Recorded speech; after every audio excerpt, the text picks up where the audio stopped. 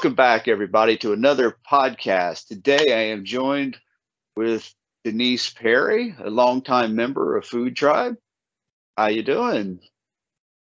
Pretty good. How are you? So far, so good. If we don't have any more technical problems, we'll be doing fantastic. Yeah, I don't Skype that often. Sorry. That often being never. Well, I am becoming a slow veteran at it, I guess I could say. I can tell. Yeah. If there can be something better come along, I will gladly move along, but I have yet to find it. As we was talking just before, let's start with, how did you find FoodTribe and how did you join in? I think I was on DriveTribe first, and then I believe I saw a post, I don't know, it was on Facebook or Instagram maybe, I think it was James May, said cheese or something, I don't know, he said join FoodTribe, so I did. Excuse me? Yes. There are butterflies in space. Are there butterflies in space? On Columbia. Oh. Before China's deployment. I didn't know that. This is going to happen a lot. Yeah. It's fine. Hey, it's life. So I joined, I know it was over 2 years ago because it was before my birthday. So okay. Right when FoodTribe started, I guess, maybe right after, a couple weeks after. So I was going to say, as far as I know, you've been there. Let's say you've been there as long as I can remember. So it's been a while. Time, yeah. Yeah. I didn't post as frequently at the beginning, but yeah, I ramped up pretty quick, which is amazing because I'm a, believe it or not, I kind of put the same stuff every week. Yeah, so I don't know how I get away with posting the same pictures every week and nobody's caught on to that yet. That's the second biggest secret on FoodTribe. 2 secrets in the same week revealed. Yeah. Oh wow. Yeah, it's one of them weeks, I guess. It's one of the weeks. I'm like a repeat offender. I just cook the same stuff every week. Maybe I post. I cook one new thing, and somehow I get away with posting all the same stuff. I try to space it out. Maybe every once a month, I'll post the same picture, maybe at a different angle, and hope that nobody notices. But now the cat's out of the bag, and people are gonna start noticing. Hey, you cooked that last week. Yeah. No, I mean, I think there's a few people who do. Ramon, anyway, who eat the same thing. He knows. He's brought it up to us before. He's that way. In fact, he even eats the same thing on each day. So like, I think Thursdays or Tuesdays is pizza day. Then there's spring roll day, and then there's he eats the same food on each day. I don't do that. Like, I don't do Taco Tuesday. I do tacos like every week or every 10 days. I might do it on a different day, and then I'll put like a sprinkle of parsley on it. So it's different this week. So I did bean and cheese last week. I did beef the week before. I do carnitas one. I do change them up. So yeah. Well, I have noticed, kind of rat you out a little bit on, especially the burgers for FoodTribe.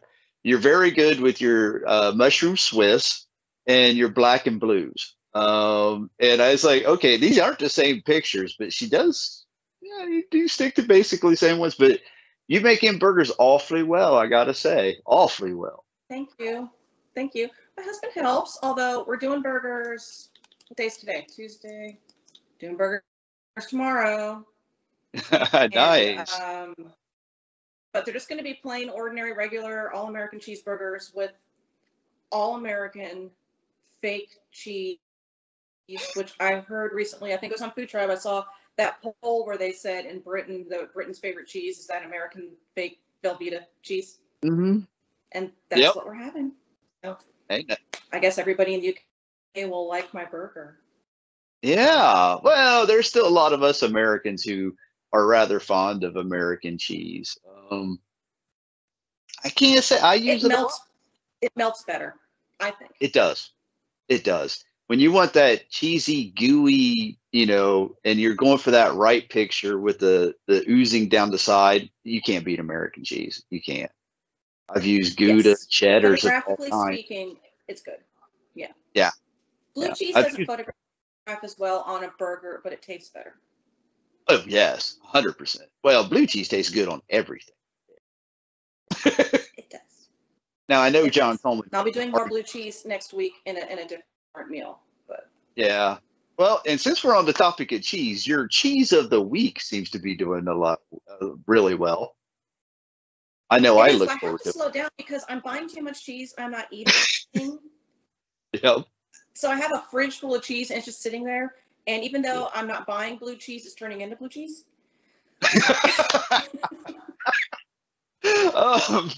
I do understand that.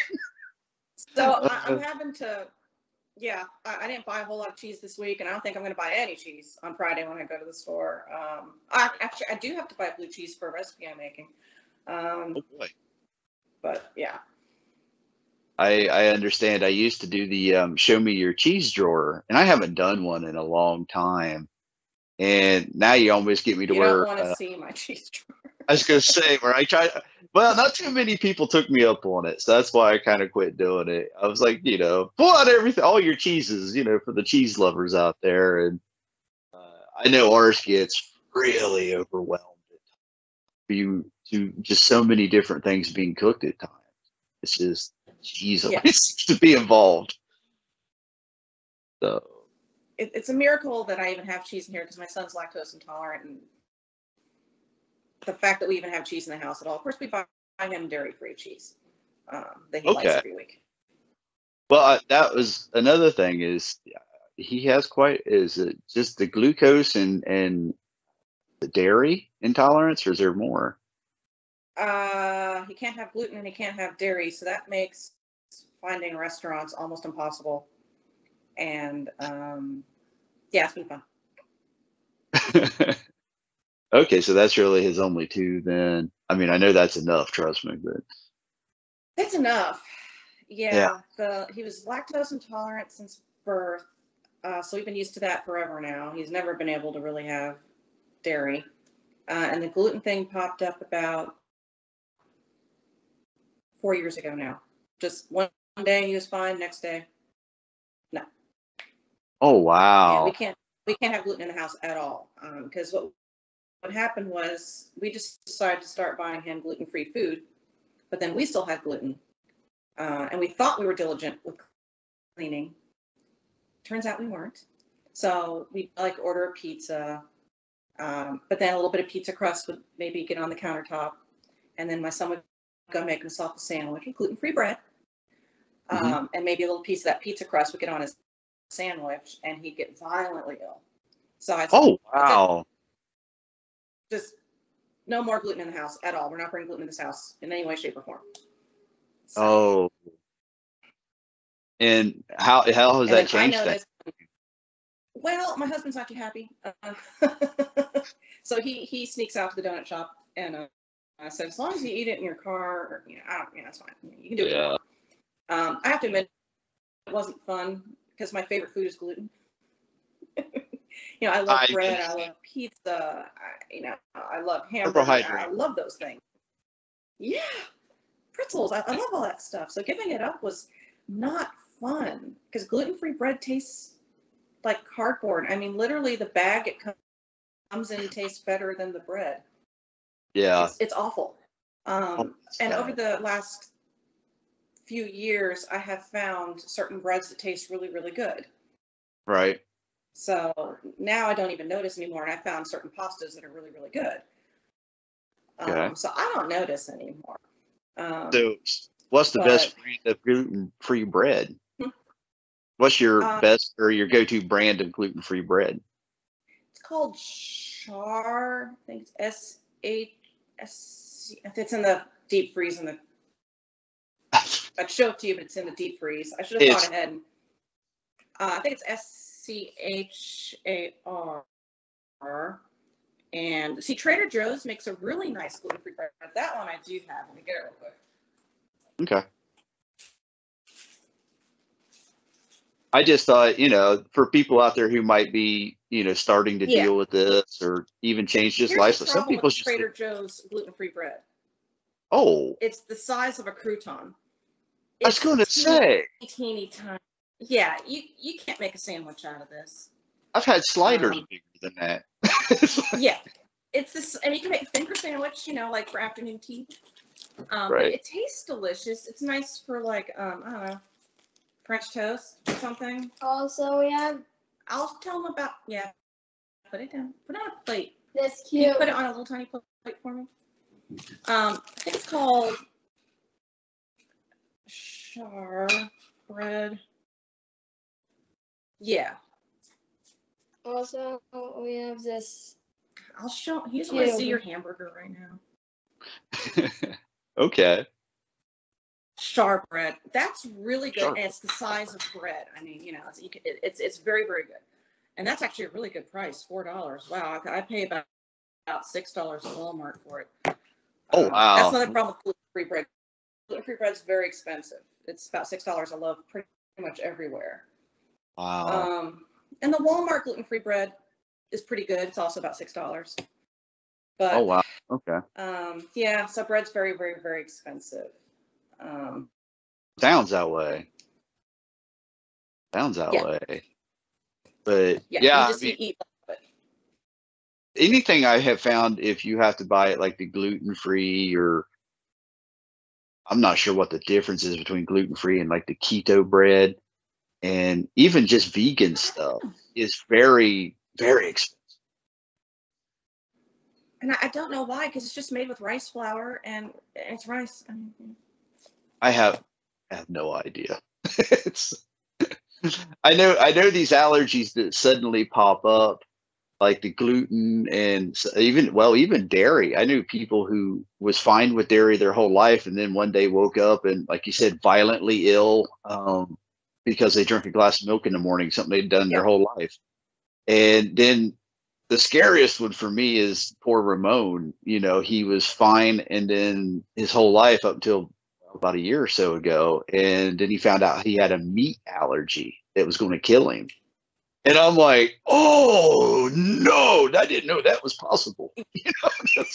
Yeah, that would terrify me. Yeah.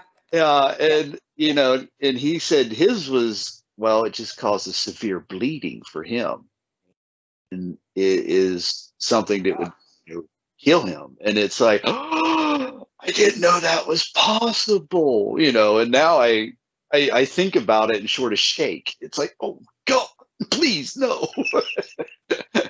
I could give up a lot of things. Yeah, because we're really into carnivorous eating, so that'd be horrible. That'd be horrible. That's like our worst nightmare. One of my best friends growing up, she was fine one day. Next day, she couldn't eat shellfish anymore. I remember thinking, because I love my shellfish. No. Like, that's just horrible. No, I had a friend in school when we was in high school. She was like me. She was a dairy lover. Cheese. She'd drink a gallon of milk a day, which I do that. And just love dairy. And literally, she got up one day to go to school, made a bowl of cereal, and poured herself a glass of milk to go with it. And she was so violently ill from it, she missed school. And come to find out, in the middle of the night, her body said, "Nope, no more lactose." And it was like, oh. And she was bad. She couldn't eat cheeses. She couldn't drink milk, and it almost killed her. I mean, it was just, wow.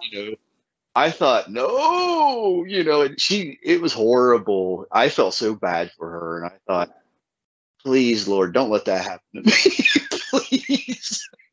I know. Yeah. Oh, No, go on. Oh no! What happened to Doug? There you are. I lost you. I have no idea what happened. Okay. I lost you. We lost who knows? Fair enough. Well, at least we got it back. Good. Yeah. I say the one thing I noticed since I gave up gluten, is gluten is an inflammatory food. So when I gave it up, my arthritis all but went away. Oh, wow. Which is very, very nice, because at the time we lived in a 2-story house, and I have really bad knees. So every time I walked up the stairs, I'd moan and grunt. Oh, wow. And I didn't even notice I was doing it. Honestly, it was like involuntary. I'd just be like, every time I went up the stairs. And then I stopped eating the gluten, and I stopped moaning and grunting, and all my knee pain went away, which is, that's a really good thing about giving up gluten. And I tell all my friends with arthritis, just give up the gluten. And they're like, no, I really like pasta too much. I guess you like pain. There's another weakness, yes. I like pasta. But yeah, I do too. And I have a ton of gluten-free pasta in here. So. Is it any different? Yes, but like anything else, after, a couple months, you get over it, and you find some that are better than others. And once you find one you like, you're fine with it. Yeah. Oh, okay. So, I mean, I'm sure everything's, becoming accustomed to it. The more you eat it, the more you just get used to it. So I'm sure in that regard, it ain't bad. It's just got to get past that time of getting used to it. So.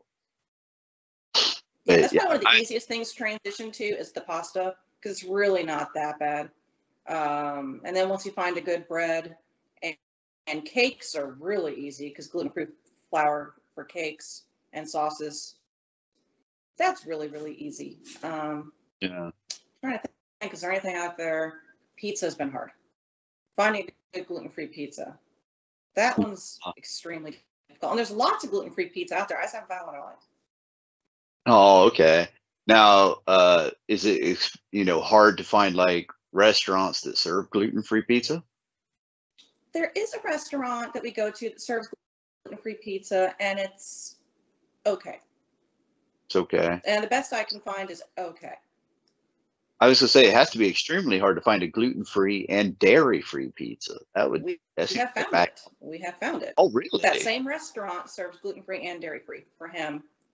And then, yeah, they have a cauliflower crust for me, and then a gluten-free, because cauliflower crust has cheese in it. And then they have a regular gluten-free for him with the dairy-free. Well, and then my husband just gets a regular pizza, and I just stare at him like, oh, well, there's another question. I see a lot of the, in the posts you do you and your husband share the cooking? I mean, is it a shared process or? On his day off, he does like to cook, and I end up being his sous chef, or I talk him through a recipe. I'll just tell him, I guess I'm the executive chef in that regard. I'll tell him what to do, and he just kind of does it.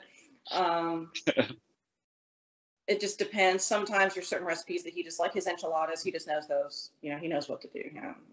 And then I'm the sous chef in that regard. So, but otherwise it's all me on those other days. Oh, okay.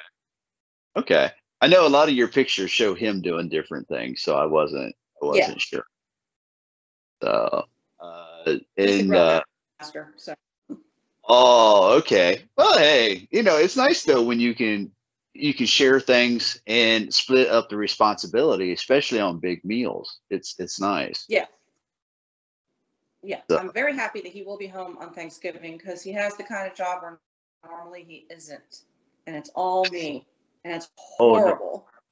It's horrible cooking an entire Thanksgiving meal completely by yourself with no help at all. And he's not even home on Thanksgiving, so I cook the whole thing by myself. I eat the whole thing by myself. I clean the whole thing up by myself. I give him a little plate when he comes home, and and then I clean that up by myself. But he will actually be here not only on Thanksgiving, but I believe he'll be here the day before. I'm like, oh, you get to help me do it all. In fact, I think you can do it all. I'm just gonna leave that to you. Yeah.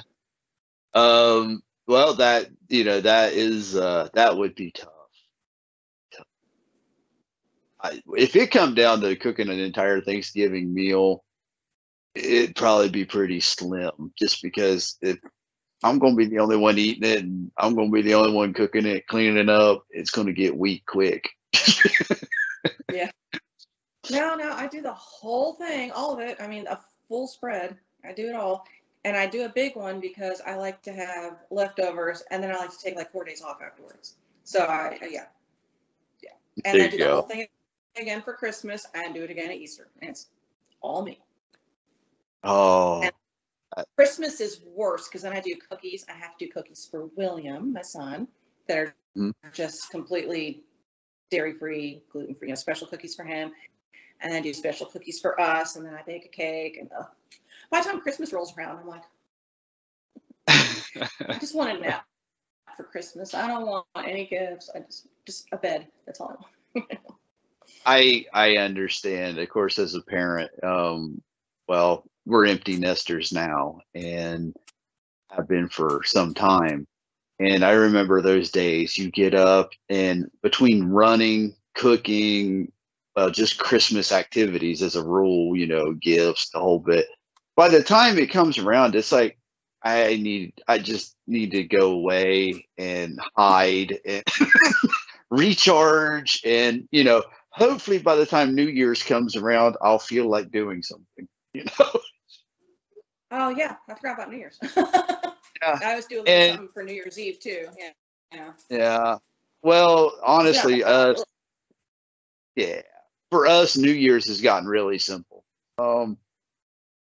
Uh, Actually, pretty lazy technically. We don't do anything anymore. We're the sit at home people, and we have Yeah, we our own. stay home. We just cook a little something. Yeah.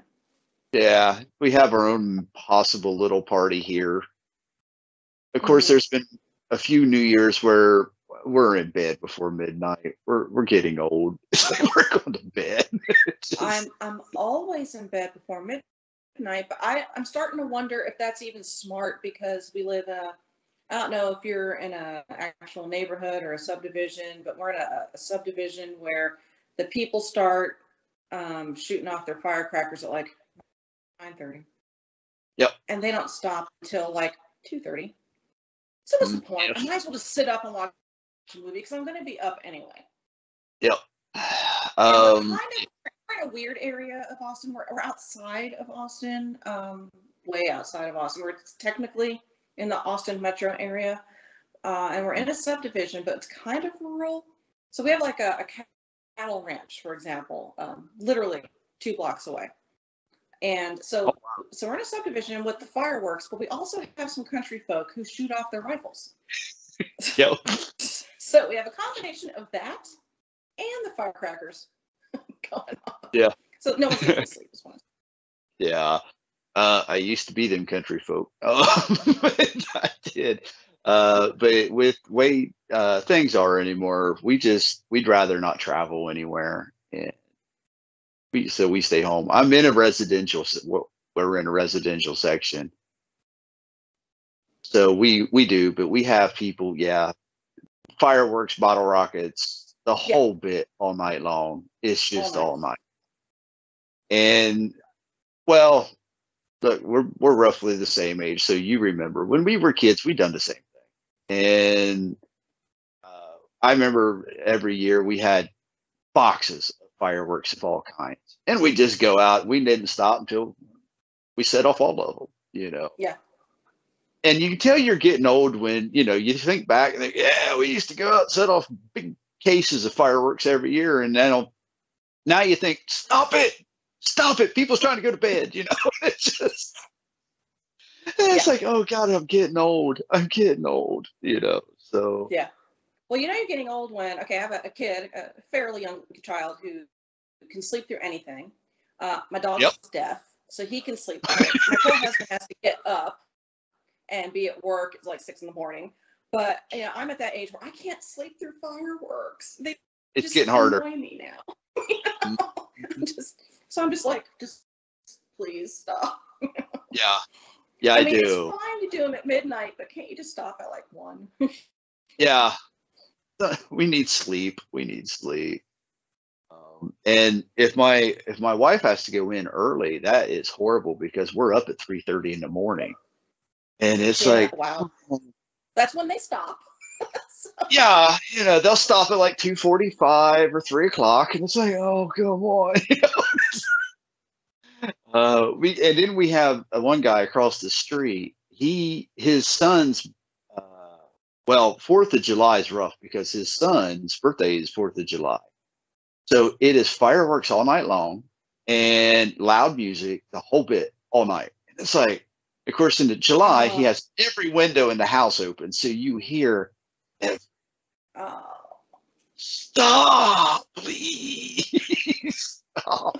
So, yeah. Yeah. So. We don't have a birthday that I'm aware of, but 4th of July is the exact same thing here with the fireworks starting at like 9, ending at 3.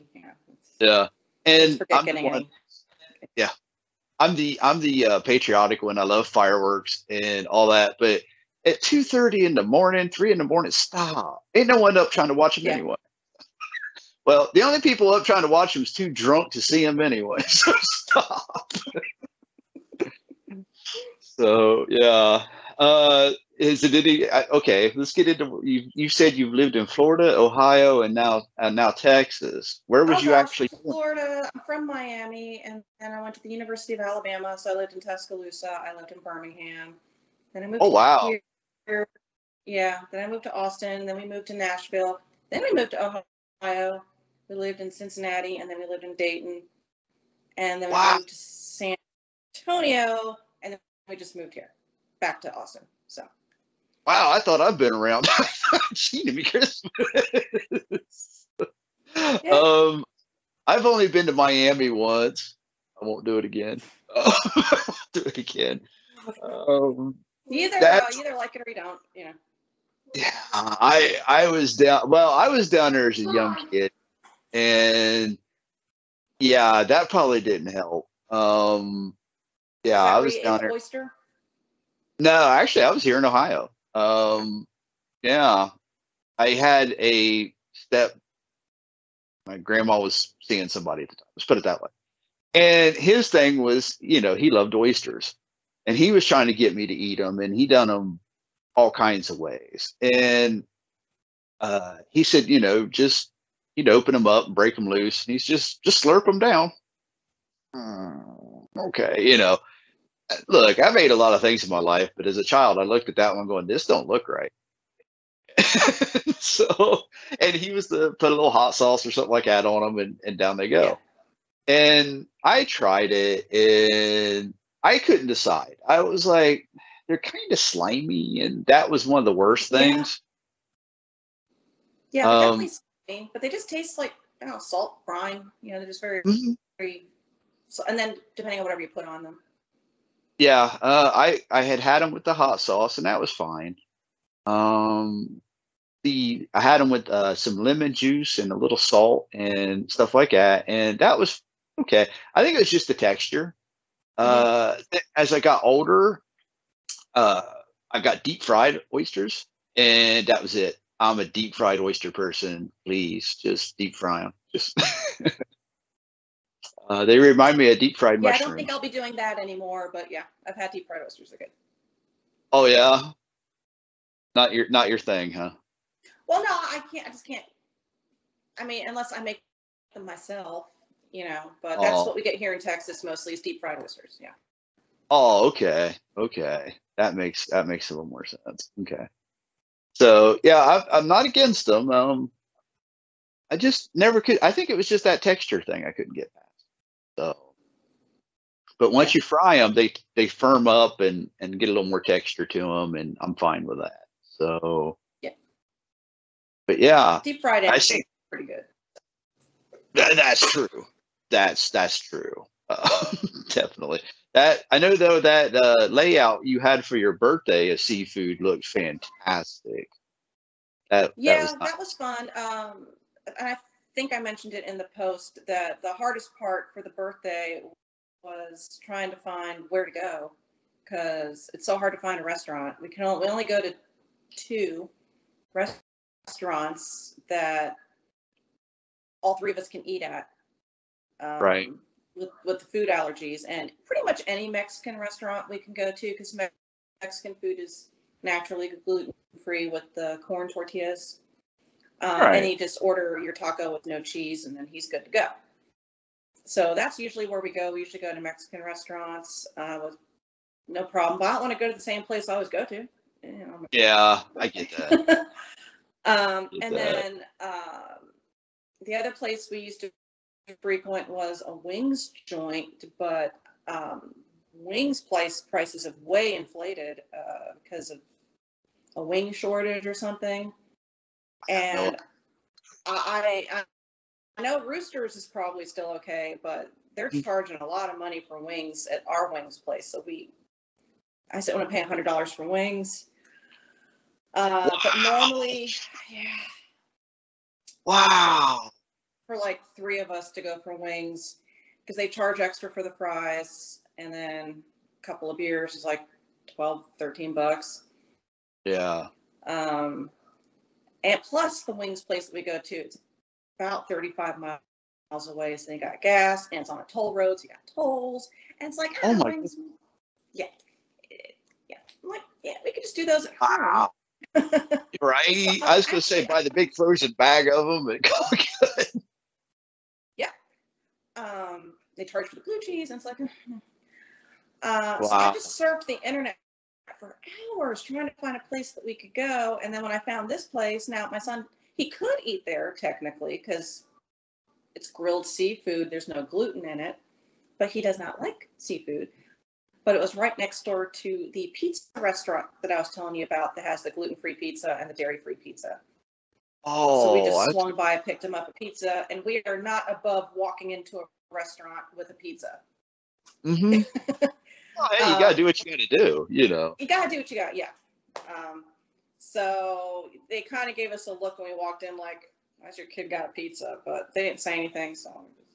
And it was a fairly casual place. It wasn't, extremely. You didn't have to get all dressed up or anything, you know. So That's yeah, we just walked place. in. The waitress was very knowledgeable. She was very friendly. Service was great, and so the seafood tower we ordered, it came with mussels, which we both hate. Came with a couple other things that we weren't into, and the waitress said, "No, you can do whatever you want. Mm-hmm. You can do a la carte. I recommend these kind of oysters. I recommend. Oh, you said you like stone crab? Well, put some extra stone crab on there." I'm like, okay, excellent. Yeah. So that's what we did. I love crab legs. I will buy them anytime I can get them. But I am an absolute knucklehead when it comes to trying to break them suckers open. I'm horrible at it. It's like I end up just slaughtering this leg of crab, and it's like picking through the shell and the meat at the same time. And it's just I don't know why. I'm horrible at it, but I do love it. I do.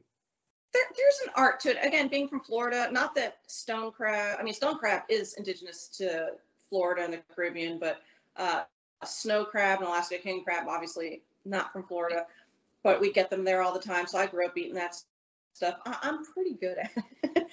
There's this place called, I don't remember the name of it off the top of my head.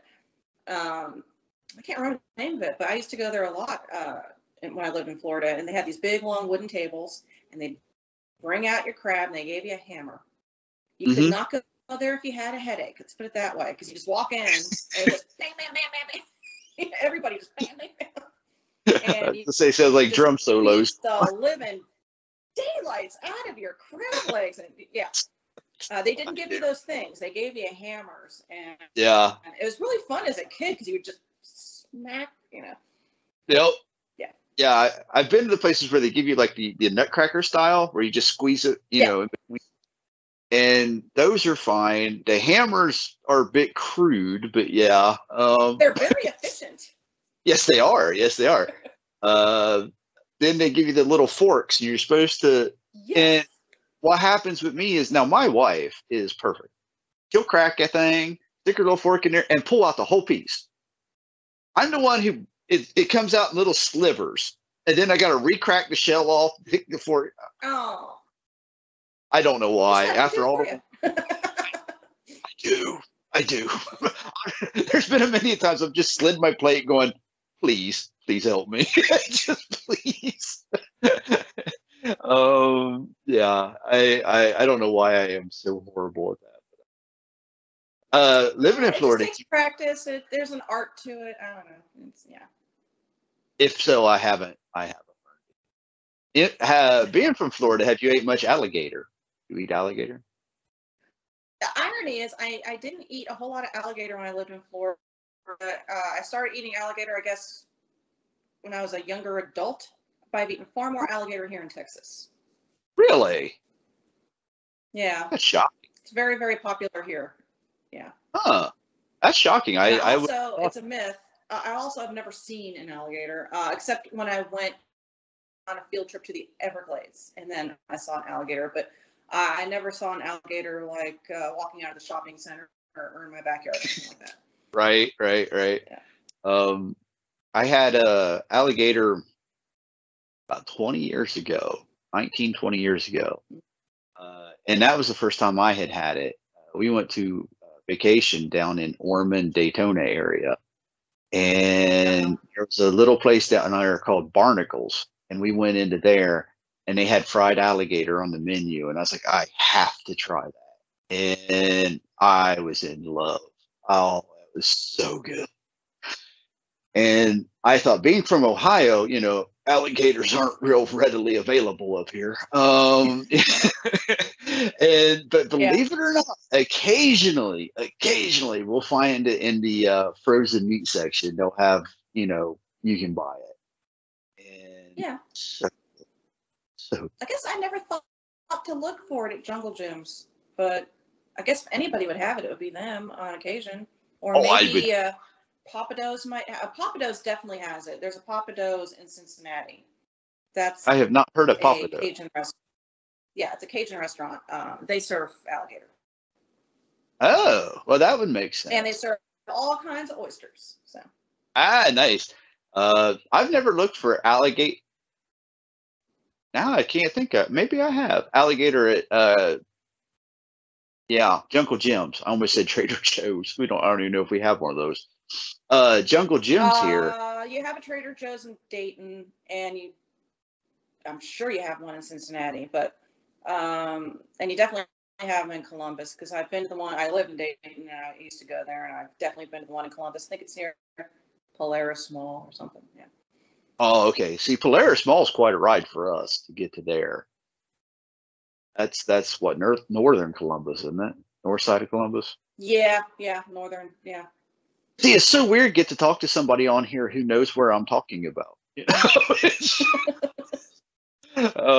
Now Jungle Gyms, we can be there in a little over an hour. Just touch over an hour. Okay. So that's not terrible. And really, it would be quicker. But once once you break into that Cincinnati area, traffic gets a bit worse. Yeah, it does. Here to Cincinnati, airfield, and there's no real good way to get there. It's kind of in a weird location for being such a tourist attraction. For those of you who don't know, Jungle Gyms is this tourist attraction grocery store, and when everybody would come visit me in Ohio, friends and family, I would say, the first place I'm taking you is Jungle Gyms. And they'd say, why do I want to go to a grocery store? I don't even like doing that at home.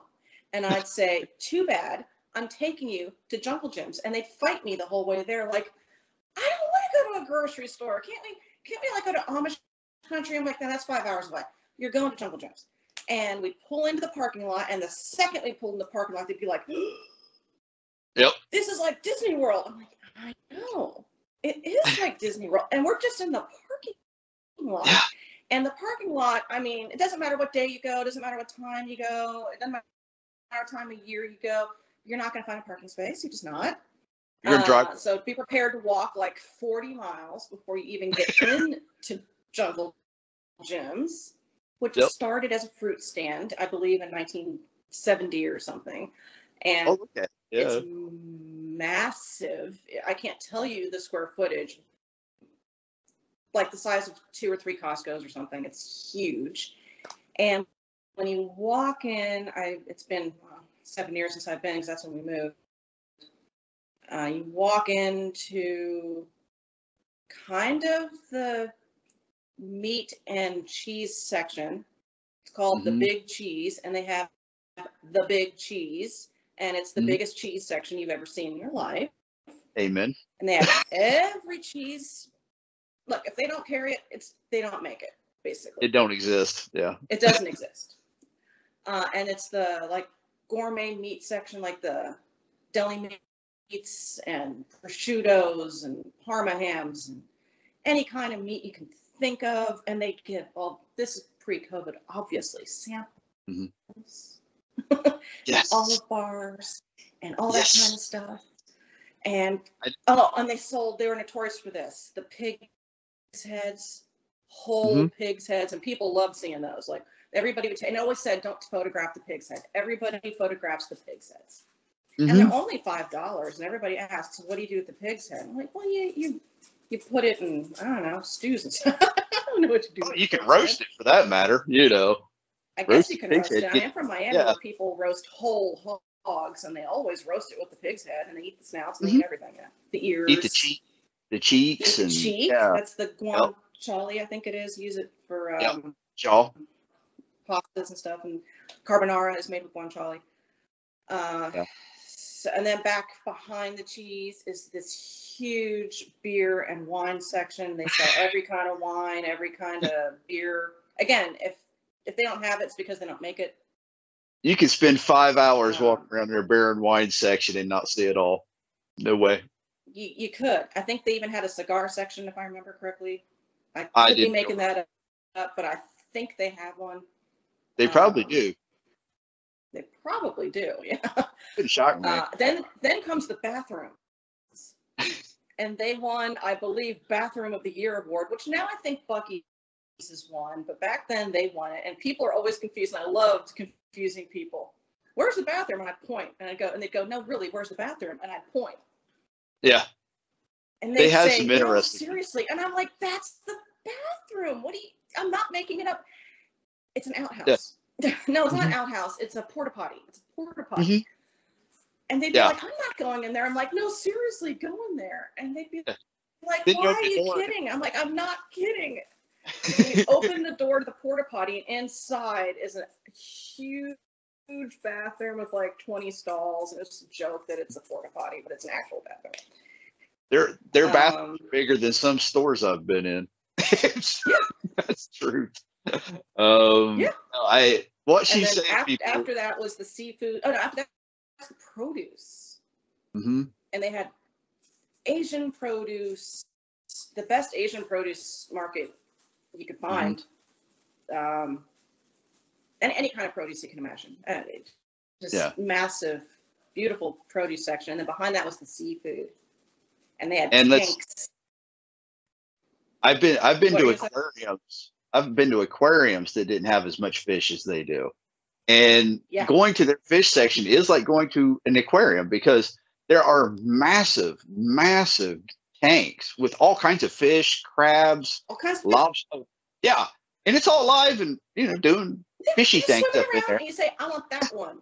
And the monger comes out and takes the fish, like Fish Sport, takes the fish, and then I guess they'll fillet it for you if you want. We never did it. Or they give it to you whole, and you could clean it yourself if you want.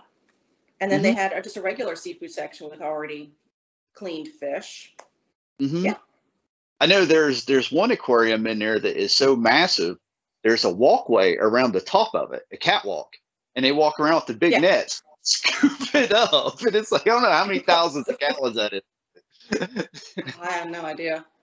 And I love that. After all that, there's even more, because then there's the international food section.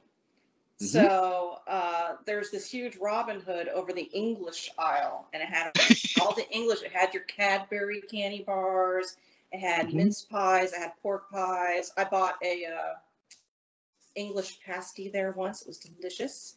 There's the Polish aisle. There's every country imaginable: France, Germany, Israel, Italy, every country you can think of. And it's all listed by countries. You go to that section, and my wife being of Thai descent, we rarely get out of the Thai section. It's just we stay right in that area, because and it's not just a little section. I mean, these sections are large. You know, many aisles worth of food that are very long. You know, it takes a It's not while. just one aisle; it's multiple aisles. Yeah, and these aisles are no joke. They to walk to the end of them is a journey. I mean, it's a long way, and they make Sam's Club look pitiful. You go in there and you know you go to like your Kroger's or your local grocery store and you buy these little like 2-pound or 3-pound bags of rice, and that's considered something. There, you can go and buy 100-pound bag of rice. I mean, Yeah. and they got skids of them. I mean, skids of them, of every feasible rice in the world. All kinds of rice, and that's just in the Thai section. Then they have an Indian section with more rice. They have a Chinese section with more rice. Well, then you go over into the Mexican section, and it's a whole nother set of rice, and you're like, yeah, okay. Well, and then they have coolers with all kinds of burritos and all kinds of Goya products, and yeah. The interesting thing about the Thai section is we only just recently finished our Thai chili oil from 7 years ago, the last time we shopped there. It takes a long time to go through Thai chili oil, and it doesn't expire. It doesn't, trust me. And we had to go online to Amazon to rebuy it because they don't sell it here. Oh, wow. See, we looked everywhere. Yeah. My wife makes her own, you know. I figure you probably could make your own, yeah, but we were in a pinch and we needed it. And we needed it kind of like, I was going to make a Thai dish, and it didn't turn out. That's why I didn't photograph it. But we still needed the oil. It turned out kind of disastrous dish I made. Because I bought the wrong coconut cream. I bought sweetened, and it turned out it turned out way too sweet. Instead of just buying regular coconut milk, I accidentally bought sweetened coconut cream. So the whole dish turned out. But anyway, yeah, so the Thai chili. Well, that's why we have food fails. You could have put it over there, see. I could have, you're right. You could take a picture of me going, nice, tasted it. But yeah, the Mexican aisle, the Italian aisle, and you have all those aisles. And then after that, there's an actual grocery store. Mm-hmm. For regular toilet paper, soap, if you want just regular American pasta, I don't know why you'd want that. Why don't you just go to the Italian section? That's what we did to buy Italian pasta. But, you know, all that, right, potato chips. Again, why would you buy Lay's when you could buy Walkers? They're the same thing. Well, I know one of the biggest surprises for us, one of the first times we went, we was walking through, and, well, for people who don't know, the ceilings in this place are huge. They're enormous. And then, like, toward the middle of the store, I seen a full-blown, full-size fire truck hanging in the ceiling, just there. Yeah. And that whole area, look, there again, the size of most normal stores is hot sauce. Just hot sauce. Nothing else. Oh, yeah. Hot sauce. And any kind of hot chili powder, anything you want. Not counting what's over in, like she said, the areas of, like, you know, for specific countries. This is just everything in one area. And I mean, I spent probably 2.5 hours wandering the hot sauce section, just going, oh my gosh, are you? And then you'd walk around the corner and there's a whole nother section of hot sauce. You're like, it never stops. It just never stops. Yeah. It's one of them places, to sum it up, if you really want to see the entire store, get up there first thing in the morning. You'll probably have, right at 8. Yeah. Yeah. Get there when they first open, spend that day, and then leave, go get something to eat, rent a room, bed and breakfast, hotel room, and then go back 8 o'clock in the morning, and you might get through it all. You might get through all of it. Because we went so many times that we kind of knew the whole footprint, the whole layout, that after a while we're like, okay, I'm going here, I'm going here, I'm going here, I'm going here, and I'm getting out, because there are tour buses there. People come from out of state on tour buses. That's why you can never find a parking space. That place, and if you go like at 2 o'clock on a Saturday, just forget it. But yeah, I mean, it's crazy. You might have a chance on like a Tuesday, maybe a Wednesday, maybe. Yeah, at 8 in the morning. Yeah. You know, that's when we usually go. We try to leave try to early in the morning. It's a journey for us. So if we get there by 11, usually you're kind of okay, but you're going to drive around the parking lot for a bit looking for a spot.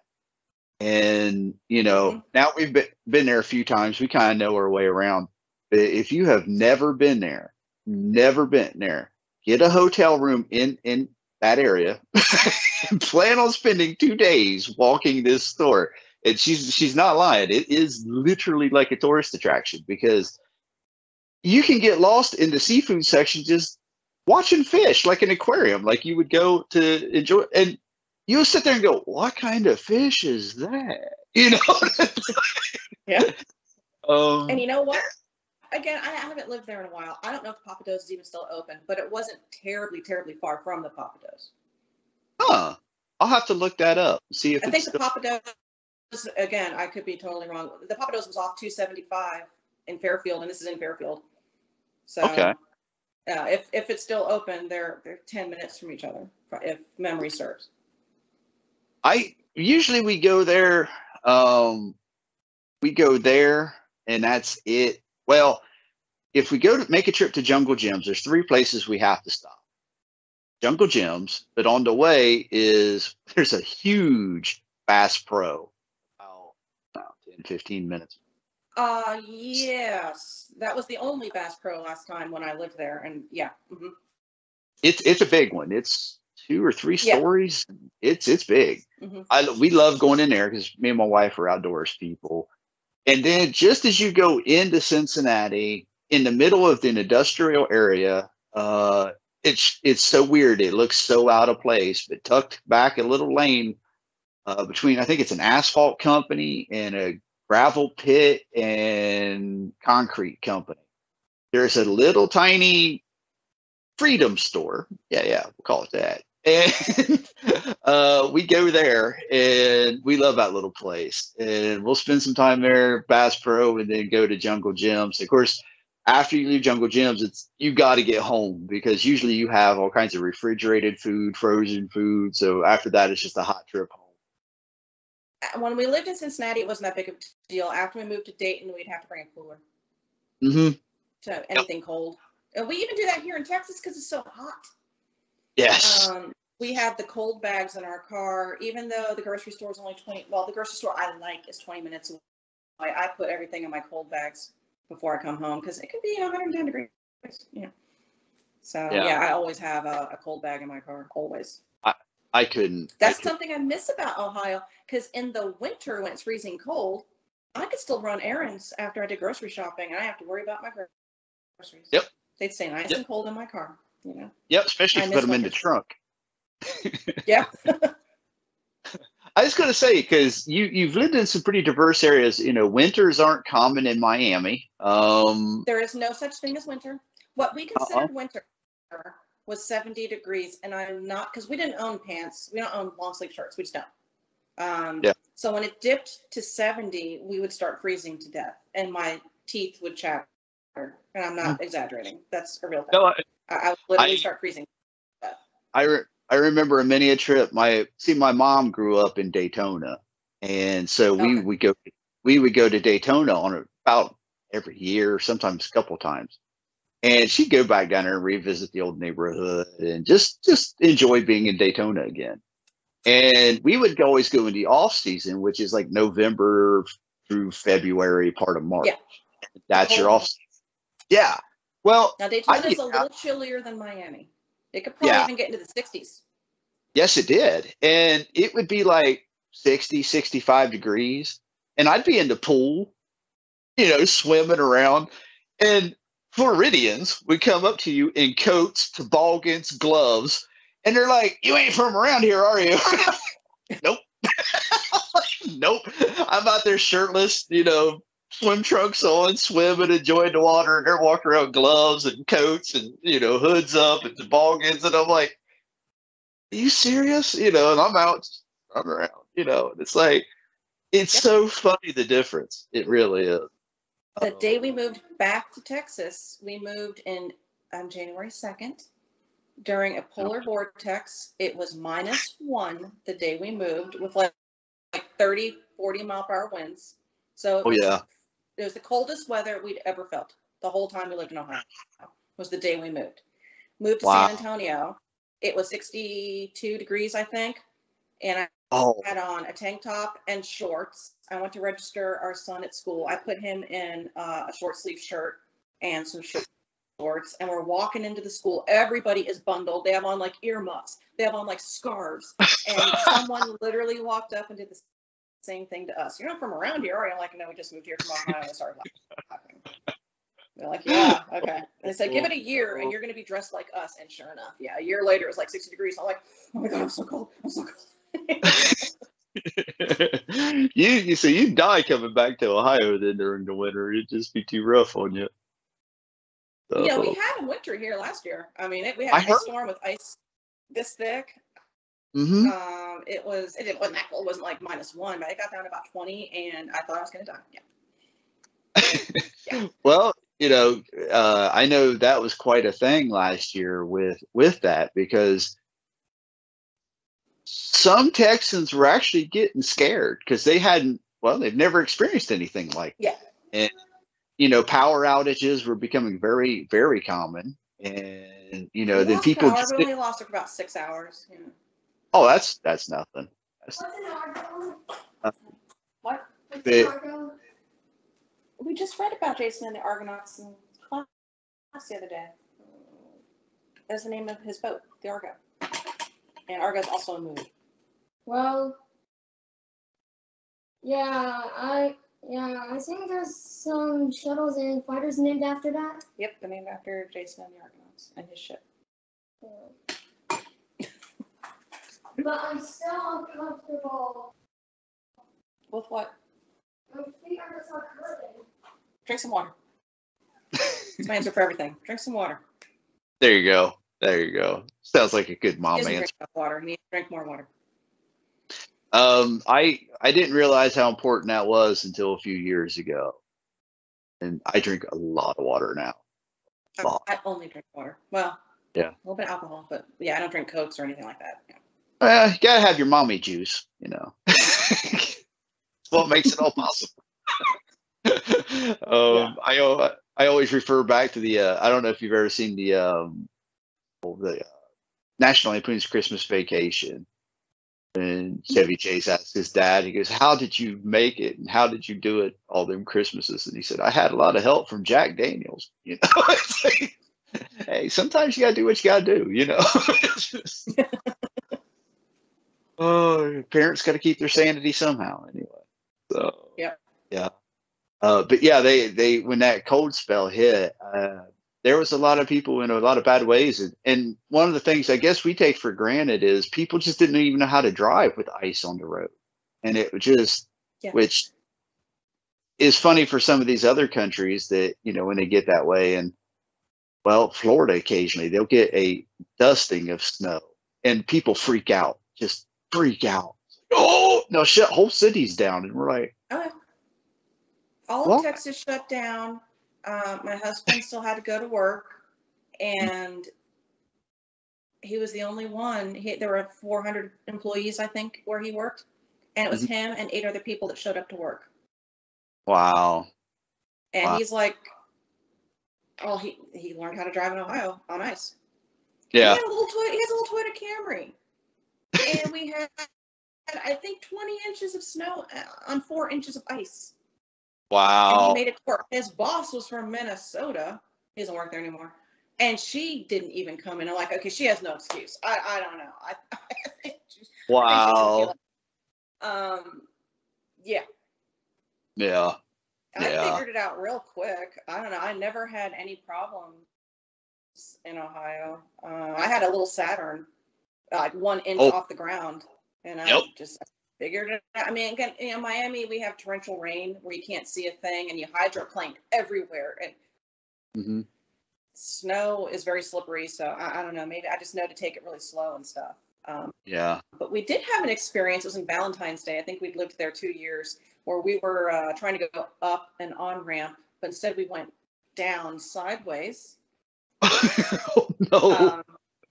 Yeah. All the way down, completely sideways. We didn't hit anything though, and there were cars all around us. We didn't hit the barrier wall. We didn't hit a car. We made it all the way down completely sideways. And then somehow we made it all the way back up. That was the worst thing that ever happened. Oh, there was one time we were on our way to Jungle Gyms, actually, in an ice storm, because we're crazy. And we did a 360 on the highway, and somehow we were fine. Yeah. But we never had a crash or anything in the snow the whole time we lived there. We just figured it out. Yeah. I've only been in one accident in snow, and I of course wasn't driving. My ex-wife was, and it was just one of, I don't know if she wasn't a good driver to begin with, but anyway, just, hit the brakes, but you just keep on going, and we slid a ways. I mean, she stopped kind of far enough away. I thought, should be fine. And of course, you're still sliding, and a Cadillac come out in front of us and just T-boned it perfectly. Just, Wow. And it was like, oh, okay, that's been the closest. But like I said, I wasn't driving, but it was. It's still scary. Yeah, and the fact is, if you haven't drove on really bad snow and ice, it can mess with you a lot more than people think. But if you're careful and you're safe and have a decent car, okay, that's half of it. There's most of the people I see weigh the trunk down or weigh the bed down. We learned that one real quick. That day we did 360, we didn't have the truck weighed down. We didn't know. Nobody told us.